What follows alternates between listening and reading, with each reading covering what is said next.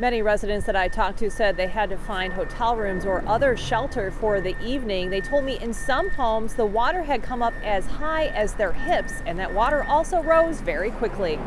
I went outside towards where the door is, and I see water coming out from the door, like flooding, and I was like, this is horrible. Like, Razmi Chuan woke up to a barrage of floodwater knocking at her door at around 8 a.m. The water was at least above to the ankle. She says the rushing water built up so much pressure her mom couldn't even evacuate through the front door. She opened the door and everything was pouring out. She couldn't even push out the water to go out, so it was just coming in like super fast. Instead, they found another way out. My mom and my niece, they went out through the window.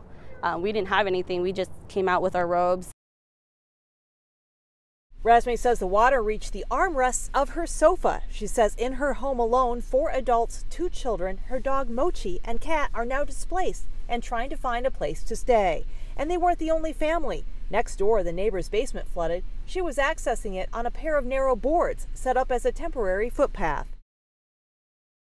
At nearby businesses, employees had to evacuate as well. Just an unfortunate chain of events. The rain, the ice we had last week, high tide combined with the current construction work going on, just kind of made for a perfect storm with all the ingredients coming together at the wrong time. Kevin Clark says the water at his business rose within 6 minutes. This building has never flooded to this magnitude in the last 31 years I've been here. And I've never seen it like this. The water level is like as high up as like where the door knob is.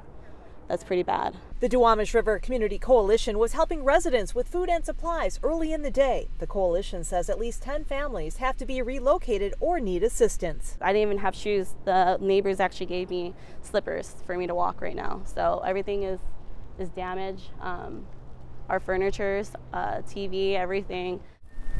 Residents believe that in part some of the flooding was due to high tides, and they're concerned that more will be coming in the days ahead. Reporting in Seattle, Jennifer Dowling, Fox 13 News.